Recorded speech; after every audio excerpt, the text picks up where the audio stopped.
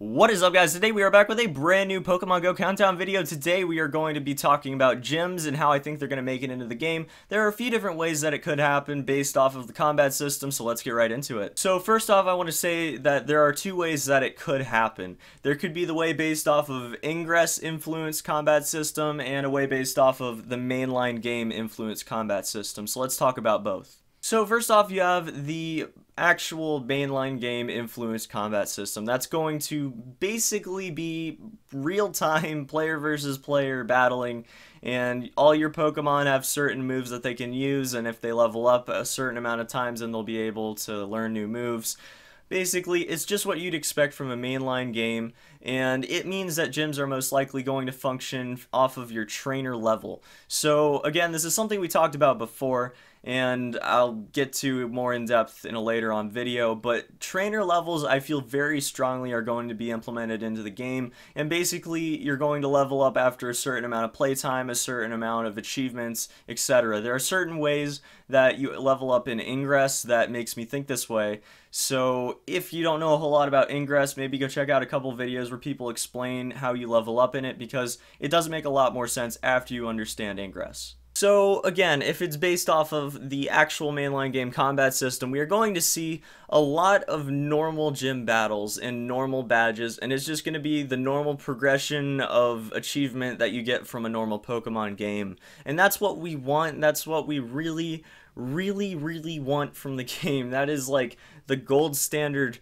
And I really hope that they decide to implement it into the game in that way. I think that that would be absolutely perfect if it just popped up on your map a little while. Like, it could be a little ways away. You could have to, like, walk to it or drive to it or just be a little bit away from where you are normally on the map. That could be totally fine. I would be really hyped for that. And if you had to travel to certain locations for, like, I don't know, maybe an Elite Four challenge or something like that, that would be awesome. It would be so much fun. And it would add so much longevity to the game, because eventually it would be like events would go around the country and around different countries around the world, obviously.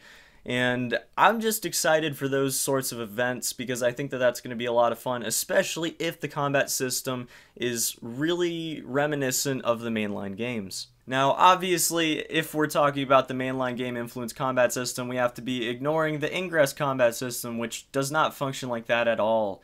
It has something called XM bursts or XM shots. I'm not exactly sure.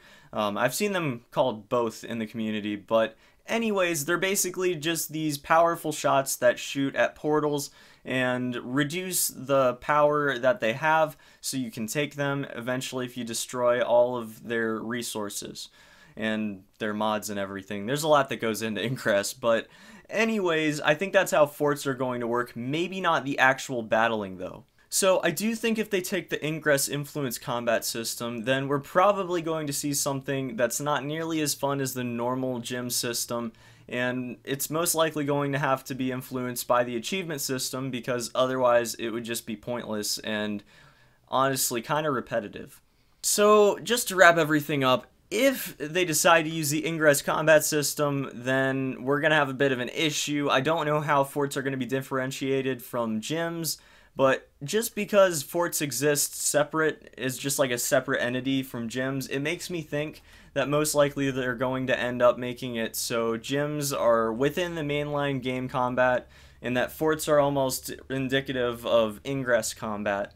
So hopefully that's what they do. I'm not exactly sure how they're going to do it, because obviously I haven't seen anything more than you guys have, and I don't really know anything about the game other than what we've seen, so I can't make those judgments right now. That's why we speculate, right? So if you have any other ideas for how the combat system could interact with gyms, let me know in the comments section below. But that's gonna be about it for this video, guys. I hope you enjoyed the video. If you did, and you would like to join this amazing community of the Coop, make sure you click that subscribe button below, and, you know, maybe like if you enjoyed the video. Otherwise, I will see you in the next video. Till tomorrow, guys. Peace.